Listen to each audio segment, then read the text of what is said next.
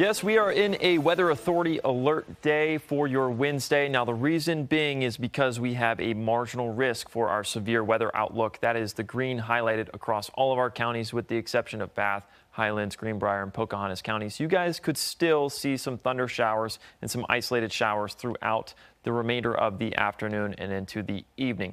Now, going into tomorrow, the Weather Authority alert day still stands, and that's because we do have a flood risk, a marginal risk, a 1 out of 5 for all of our zones, with the exception of Greenbrier and Pocahontas County being in a slight risk for localized flood threats.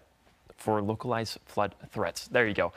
Severe risk for tomorrow, though marginal risk in green still. It shifted a little bit further to the west this time. However, we could still see some thunderstorm activity out to our east and out towards Lynchburg, south side, and parts of the Highlands. We could see an isolated chance for some damaging winds and some flooding.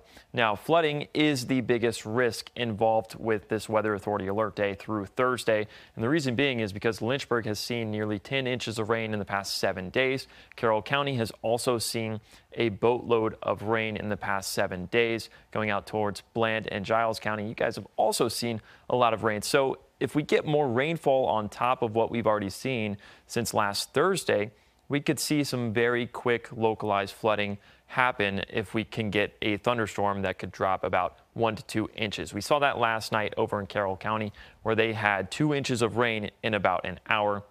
The National Weather Service reported gusty winds at about 40 miles per hour right along I-77, right where it intersects I-81. Now, here is the rest of the day. Future Tracker showing 3 p.m., showing some spotty showers starting to pop up South Boston, Danville, over towards Franklin County, right near Patrick and Henry counties, and then out towards the NRV. We could see some more pop-up showers.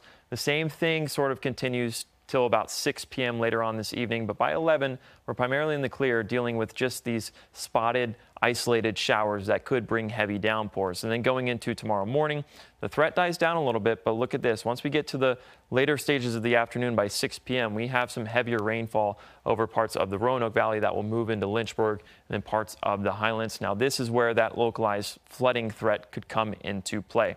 Temperatures around the block, though, right now we're sitting in the 80s, but our dew points are nearing the 70-degree mark. This is moisture. This is fuel to fuel the storms that we could see later on today and into tomorrow.